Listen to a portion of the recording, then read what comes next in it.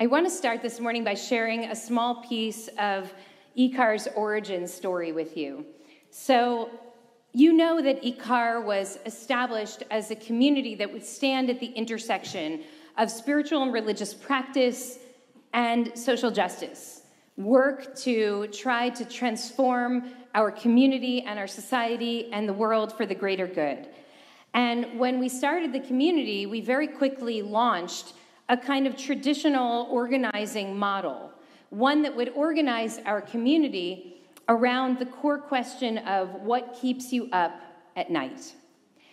But I had this aching sense right from the beginning that something wasn't right in the way that we were bringing this organizing practice into the community. And I spent a lot of time worrying and thinking about it, and I ultimately realized that it wasn't actually the right organizing question for us. Instead of asking us what terrifies you, we should be asking what inspires you. What are your dreams? What kind of world do you imagine might be possible? So instead of asking what keeps you up at night, we shifted to asking what gets you out of bed in the morning. And with Brooke Wirtschafter, our incredible director of community organizing, who started actually just as a lead volunteer before she officially joined the team, and our incredible leadership, Minyan Tzedek leadership, we have spent many years organizing around hope and not around fear, around love and not around hatred. And I've been thinking about this for the past many days because the fact is that as much as I am driven by what gets you out of bed in the morning, unfortunately, there is just a lot that is keeping me up at night. And I've been remembering a conversation that I had with a beloved community member, a writer, just as I set out to start to write my manuscript project book. And I remember that the writer and I were talking about how debilitating fear can be in the writing process. And she shared a lesson that her beloved grandmother had taught her, which is this: you can't escape the darkness. So what you have to do is acknowledge it, even articulate it in a place where it's safe to do so, say it out loud, and then say, "Thank you, darkness. I won't be needing you anymore this afternoon because I have work to do and you'll only get in the way." So today, I want to honor this grandma's wisdom, and I want to say out loud, I want to acknowledge the fear and the darkness that I and so many of us are holding in this moment. I want to name the pain, and then I want to send it on its way because there's important work for us to be doing that it's only getting in the way of. So here's what's keeping me up at night these past several months. This war. This terrible, anguished, horrible war is breaking us. Over winter break, there were fresh waves of grief and horror, not only reading the daily updates, but also reading the story in the New York Times about the most vicious and vile and inhumane acts of rape and sexual assault carried out by Hamas against Israeli girls and women. I read about atrocities that I, who studied international human rights and conflict resolution in graduate school, no stranger to the cruelties and the barbarity that people can inflict upon one another in wartime. I could not breathe or speak or move for hours. And then the paralyzing, gripping realization that my daughters, my children, would read that piece eventually too. And then they would know that such terrible, terrible things could exist in this world. And then the horror and the worry for the survivors and for the families of the victims, what they've endured, the struggles that they will all face to ever feel safe in this world again, the reverberative trauma from these reports and all that they reveal about the capacity for human cruelty. And then learning that the article was immediately dismissed as fake news and war propaganda, witnessing a mass mobilization to discredit the peace. Beware of open hostility to verifiable reality, warned Timothy Snyder. You submit to tyranny when you renounce the difference between what you want to hear and what is actually the case. The renunciation of reality can feel natural and even pleasant, but the result is your demise as an individual and thus the collapse of any political system that depends on individualism. We heeded Snyder's warning when it was the machinations of the hard right in this country that we were collectively rejecting. And yet today, open hostility to verifiable reality is another just tool of the so-called liberation, as if denying atrocities could ever lay the foundation for a just future. That keeps me up at night. And the hostages. Every night is a nightmare. I hear the families in Hostage Square in Tel Aviv crying out, "Do not forget us." I hear the family of Naama Levy, who was a teenager when she was taken on October 7th, the great-granddaughter of Holocaust survivors, a participant in Hands of Peace, dedicating her life to working toward peace with Palestinians, a beautiful girl my daughter's age. She's injured, her mother cries out. The days are passing, and every day that passes, it's even harder. For her, time is running out. Time is running out. That keeps me up at night. The terrible human suffering in Gaza keeps me up at night. The parents who are writing their children's names on their legs so that they can be identified if they're killed in a blast. The extinction of entire families, babies in their mother's arms, children with their parents, with their grandparents, with their great-grandparents, entire lines lost. And an immense fear of what could be catastrophic days ahead. Disease and hunger and hopelessness. That keeps me up at night. The concern of additional fronts opening up in the north. The promise that what we've already seen will be nothing compared to what might come in the future. The prospect of so much more death and so many more broken families and so many more coffins holding 26-year-olds who only want to get a degree and fall in love and raise their children. That keeps me up at night. The horror that the hardline messianic ideology that we have been warning about for years, the voices that we've been decrying and condemning, hundreds of thousands of Israelis in the street week after week since that government took power a year ago, are now the dominant voices representing the Jewish state in the eyes of the world. That keeps me up at night. To hear these extremists calling for voluntary emigration from Gaza, threatening illegal, unjust, immoral, un-Jewish actions to be taken in the name of the Jewish state. To witness the weak-kneed equivocation in response to these threats, even as they cement the worst perceptions of Israel's intentions in the eyes of the world. That keeps me up at night.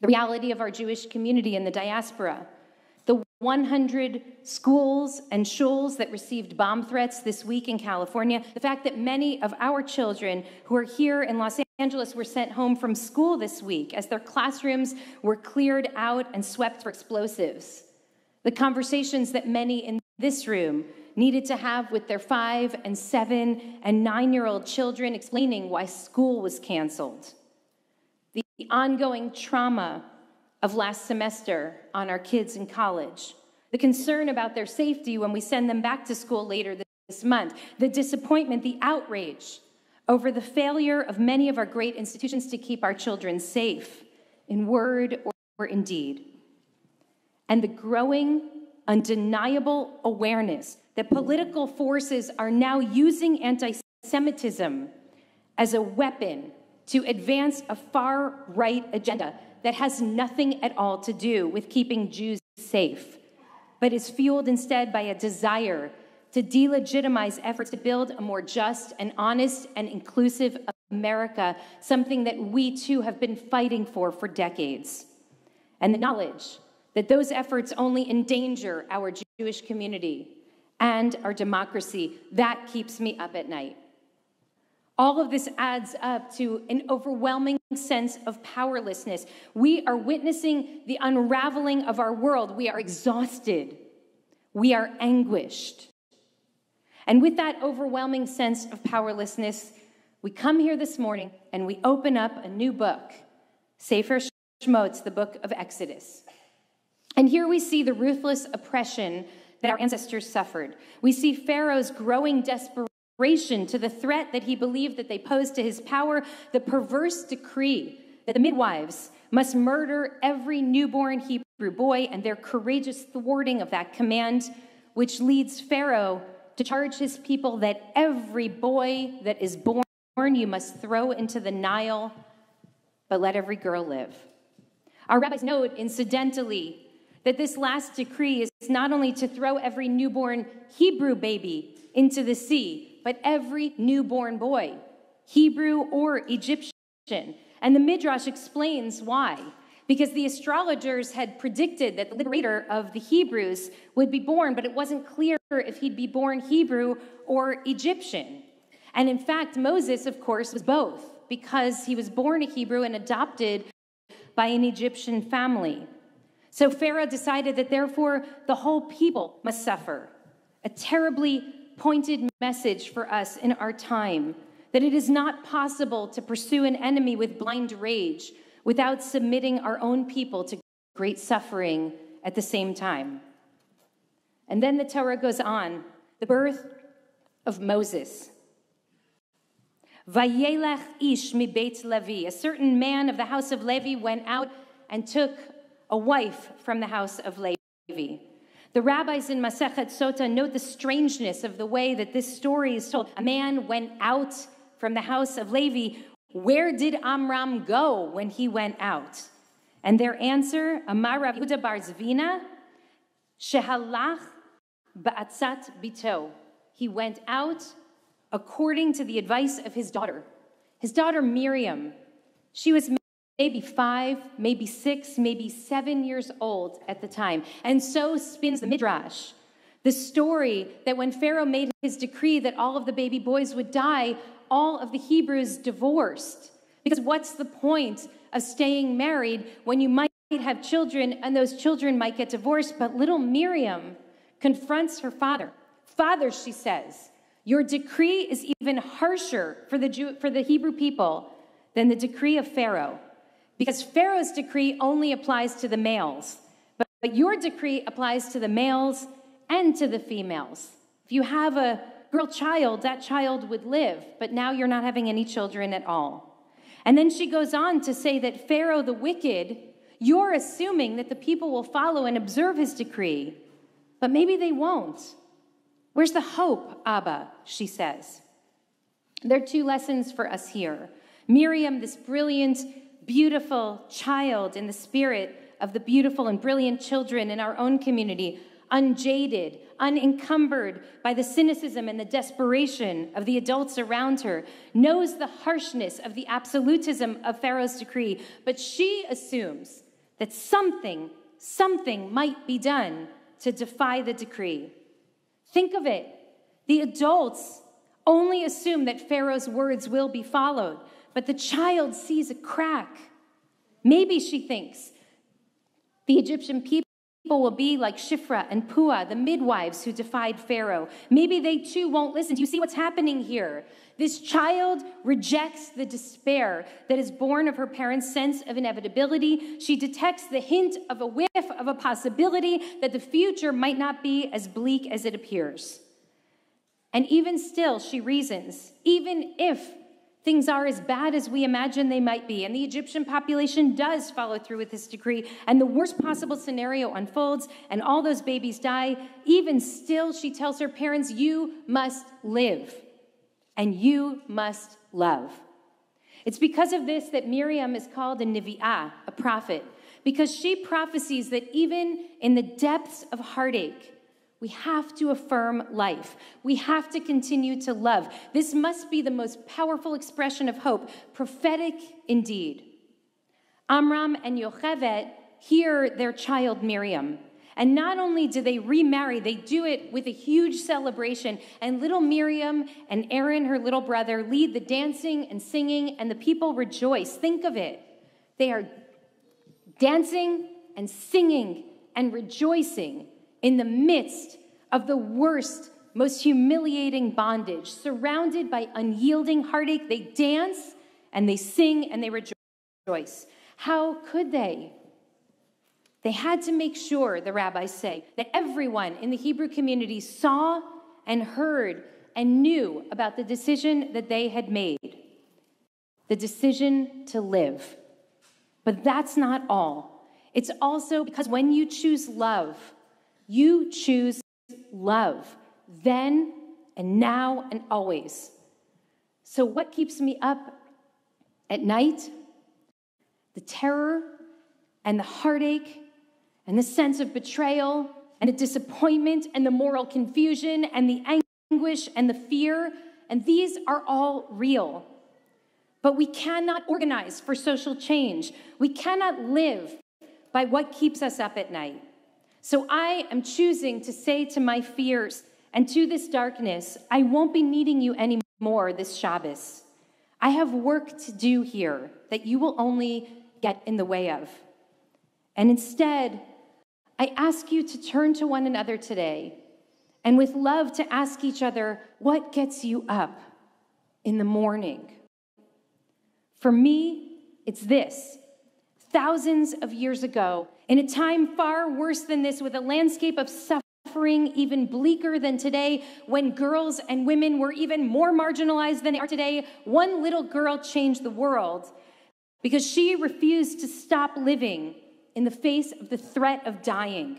She reminded her parents and her descendants, you and me and all of us, that we too can choose to arise each morning to the possibility of new joy, presence, love. This is the hope for a better future. Choose joy. Choose presence. Choose love. Shabbat Shalom.